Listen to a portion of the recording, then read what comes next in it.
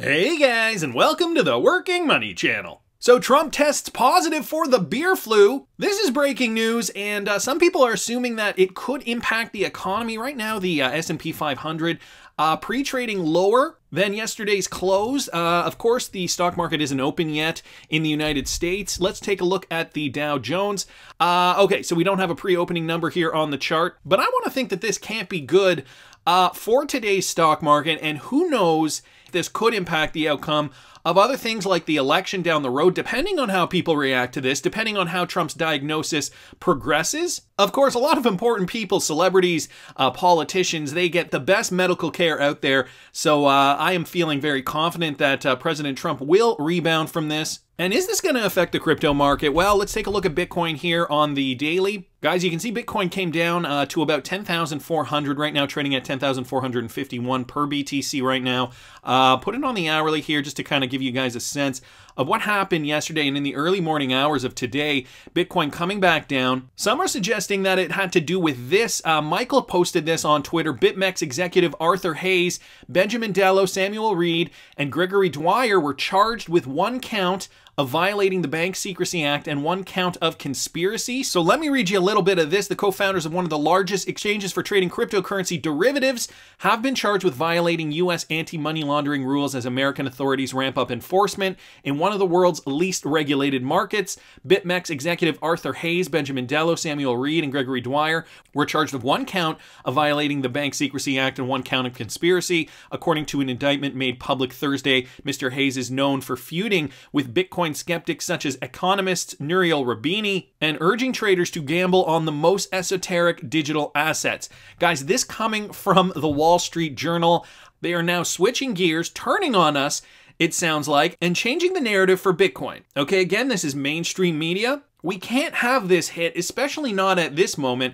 Let's not forget also that this is a tweet that Arthur Hayes posted back in February of this year. Is it called Ripple, XRP, or dog?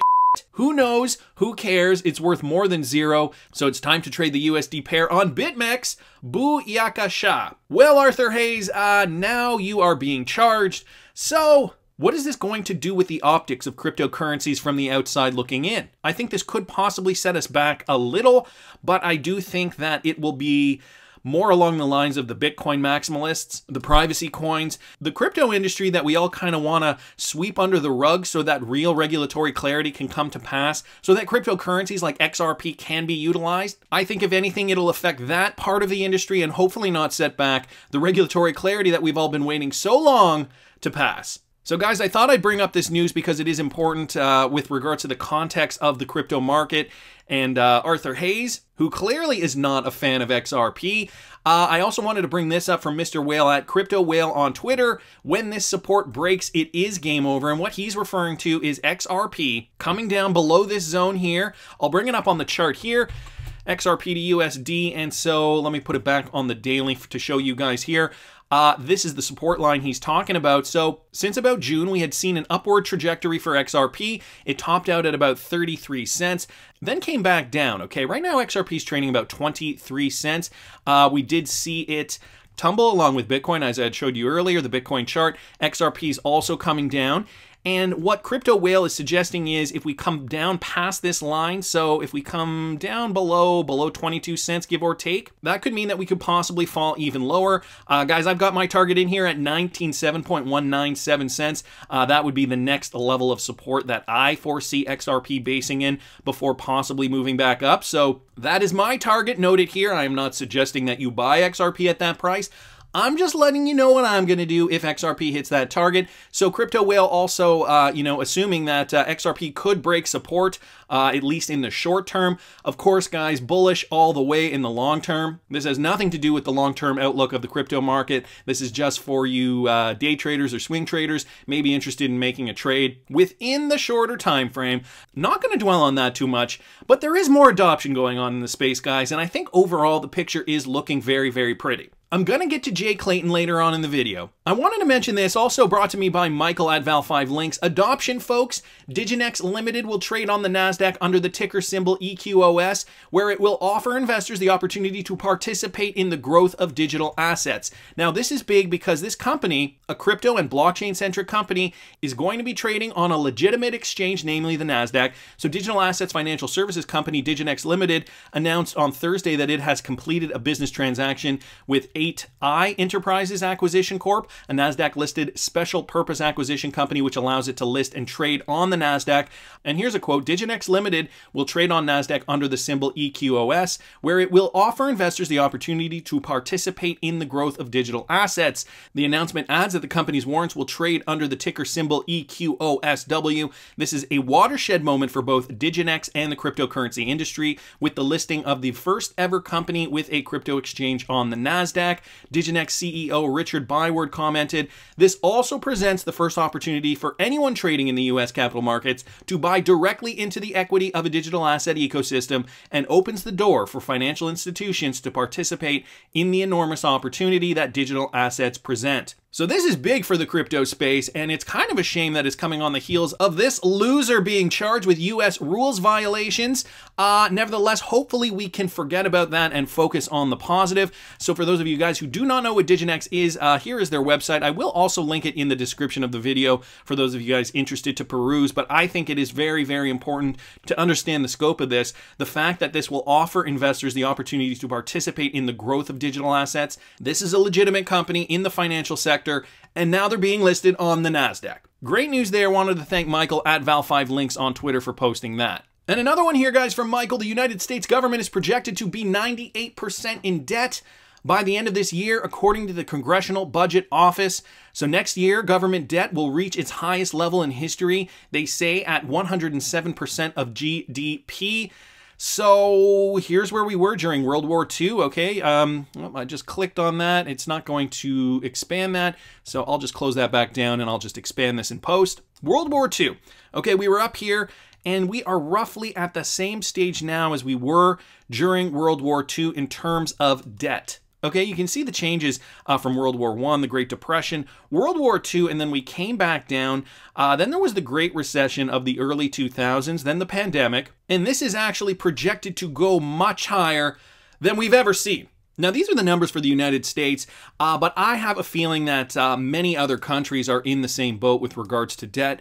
A lot of other countries around the world have also closed their economies. Some have not. And, you know, some countries are faring better than others, of course, during this pandemic, depending on many, many different factors.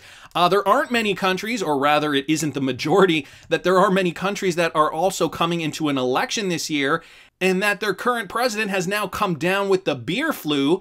These are all interesting questions that we have to analyze, and, you know, nobody has a crystal ball. We don't know what the outcome is going to be. But in the case that there is a downturn and panic, and the dollar perhaps losing value because of a loss of confidence in the American market, what you will see, and this is my opinion, is investors investing in safe haven assets, guys. Whether it be crypto, whether it be precious metals, anything that has historically been safe. Now, I know cryptocurrency hasn't been around for a long time, but the way it is being framed, the way Bitcoin and other cryptocurrency assets are being framed in this current financial narrative is that they are safe havens. They are a hedge against traditional fiat. And so this is why I bring you guys this information. This is why I think this is important. Take a look at your crypto portfolio. If you're holding stocks, make sure to be very, very careful, because we could see a huge dump for the stock market. And conversely, we could see crypto and precious metals gain a lot of value in the meantime. So again, you know, when we look at the crypto market on the day-to-day, on the hourly chart, this is all just to kind of get a sense of what's going on the day. But ultimately, guys, when you look at the outlook, when you zoom out and you take a look at these charts, actually, I'll bring up Bitcoin because it's a lot easier to see Bitcoin on the wider time frame. You can see we are still very, very bullish for a longer time frame. Even if Bitcoin comes down and corrects, you know, under 9,000, even if it comes down here, to be honest with you, 7,500, we are still ultimately very, very bullish for the crypto market. And that isn't just Bitcoin, that is the rest of the crypto space, because we know everything follows Bitcoin.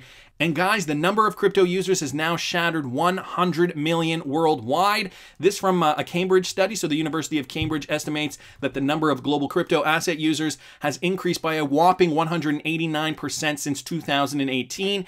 In a new global crypto asset benchmarking study, the Cambridge Center for Alternative Finance identifies up to 101 million unique crypto asset users across 191 million accounts opened at service providers in Q3 of 2020. The CCAF says the sharp increase may be due to both an increase in the number of existing accounts as well as a heightened ability to connect individuals to those accounts.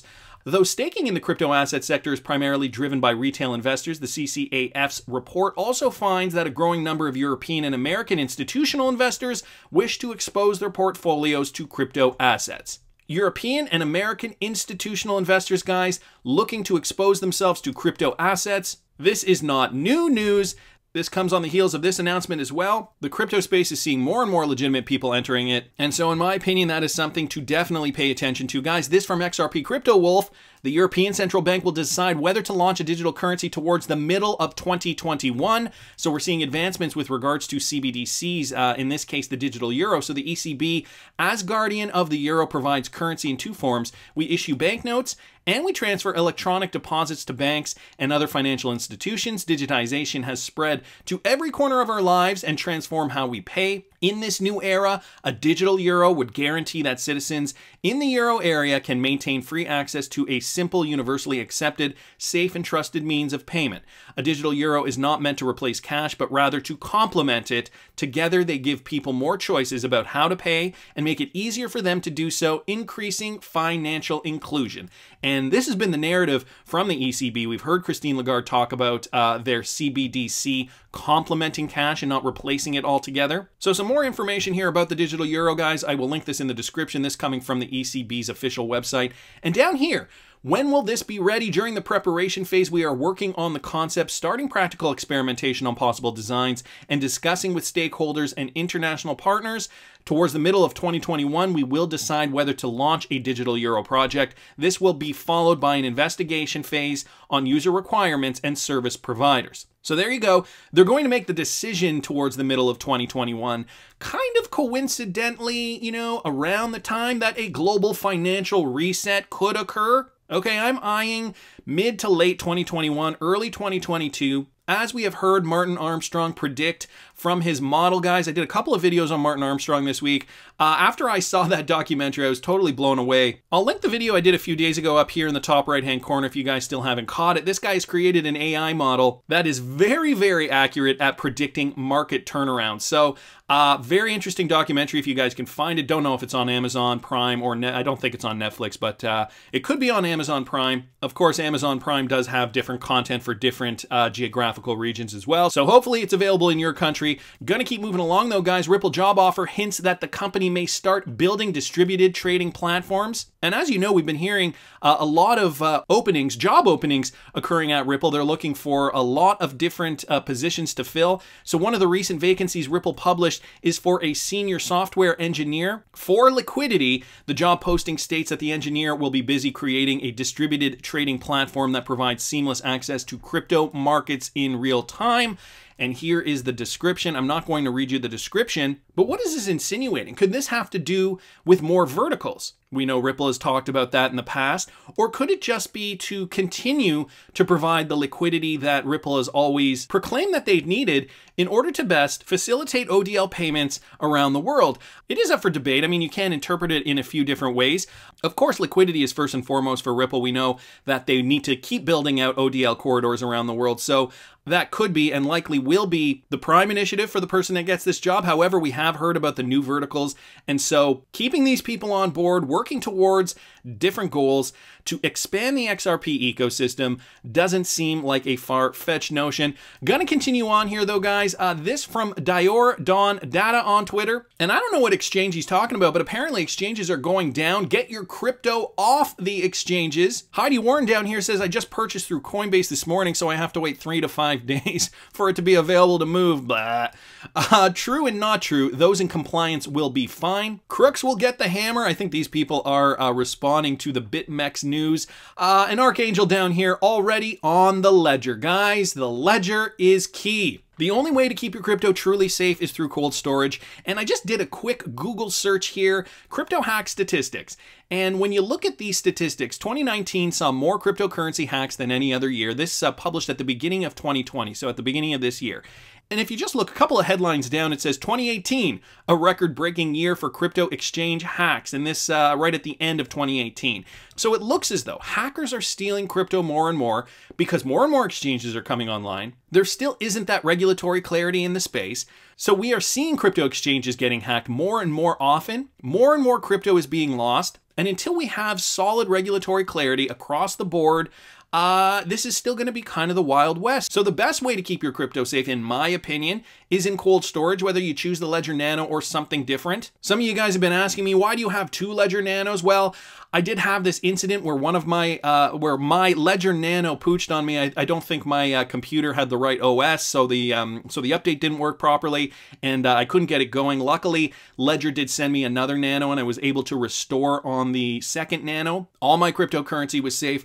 And if you guys are looking for a Ledger Nano, I do have an affiliate link in the description. You can use it if you want. You do not have to use it though. Just wanted to bring this to your attention because this is going to happen more and more, guys, and as we see the market rally, expect more cryptocurrency hacks. I saw this, guys, from Martin Volk. Institutional crypto platform Talos emerges from stealth mode. So thanks, Martin, for tagging me in this. The latest effort to smooth a path for buttoned-up investors, Talos, an institutional-grade conduit for the crypto ecosystem, is emerging from stealth mode to serve brokers, custodians, exchanges, and over-the-counter trading desks. The platform started out in 2018 and is backed by an impressive list of investors, including Autonomous Partners, Castle Island Ventures, Coinbase Ventures, and Initialized Capital. Over the past year or so, Talos has been quietly onboarding a core group of capital market participants so that the platform can make its debut in a revenue-generating state, said Anton Katz, the firm's co-founder and CEO. It's not that we were really hiding, but it's just that we come from a capital markets background and would tend to shy away from talking about things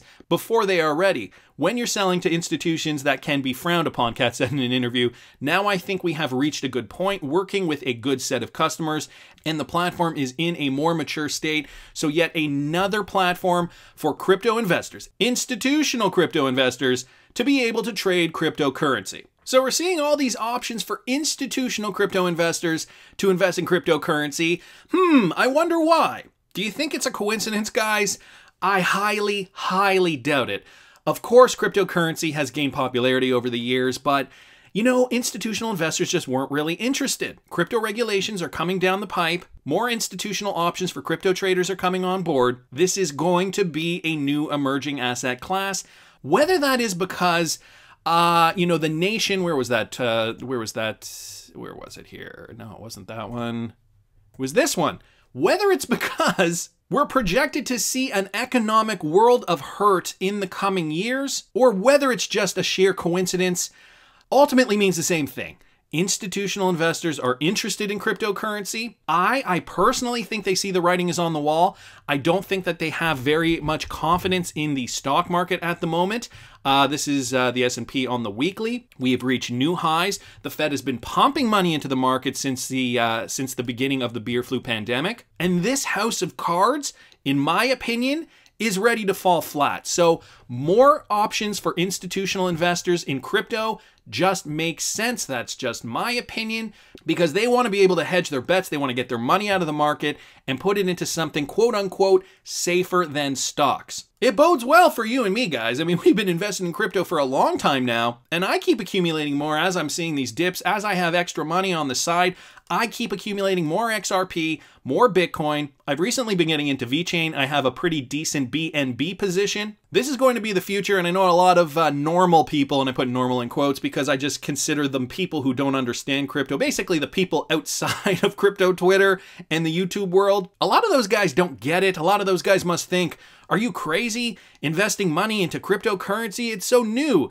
But realistically, if you do the research, if you see what's going on, you might actually be singing a different tune. Guys, more VeChain news. This from James Rule XRP. VeChain has now partnered with a premium Jamaican coffee company, So this from BTCmanager.com, Jamaica Blue Mountain Coffee, I've heard of them, is the latest product to be listed by Real Items, a newly launched marketplace that tracks and guarantees the authenticity of its products using the VeChain Thor blockchain.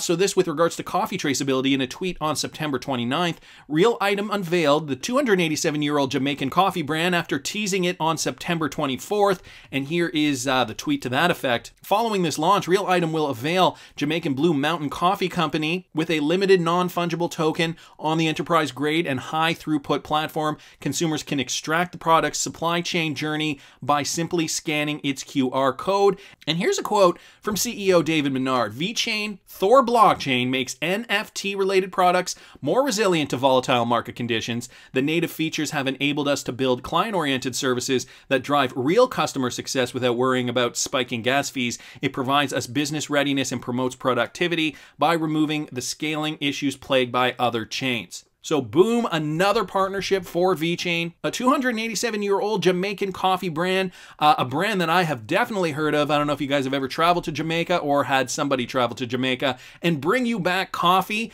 9 times out of 10, it is this brand. I'm telling you guys, everybody is going to be moving on the blockchain. VeChain, another sleeping giant ready to wake up, ready to be adopted by the rest of the world. And this, guys, another one from XRP Crypto Wolf. Ripple has granted a new patent for executing smart contracts with smart oracles. So this coming from CTO Stefan Thomas. Ripple has been granted a new patent by the United States Patent and Trademark Office on September 29th. The invention is credited to former Ripple CTO and Coil CEO Stefan Thomas and Evan Schwartz, the co-creator of the Interledger Protocol for blockchain agnostic cryptocurrency payments. The patent was originally published on June 7, 2018. The system described in the patent applications allows so-called smart oracles to execute smart contracts. A smart oracle refers to a computer platform that is capable of receiving information about a condition specified in a smart contract. If a third party is involved, there have to be assurances that it wouldn't tamper with the software that includes a smart contract. And here's a quote, guys. A result produced from an execution of a copy of the software by a corresponding platform can be received from each of a plurality of platforms. A number of matching results of execution of the software can be determined.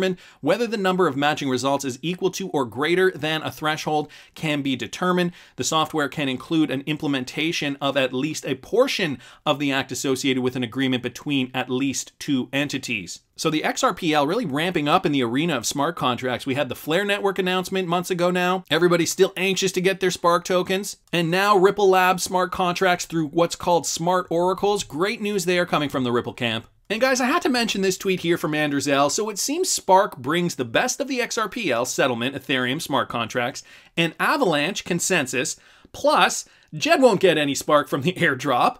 You now can use smart contracts along the XRPL, plus I suppose it will not be accused of being a security since we do indeed have an airdrop coming. So it is a win, win, win. Cheers to you too, my friend Anders L. at @X_Anderson on Twitter. There still is this looming question, the official announcement of if XRP is going to be a security or not. Many are thinking no.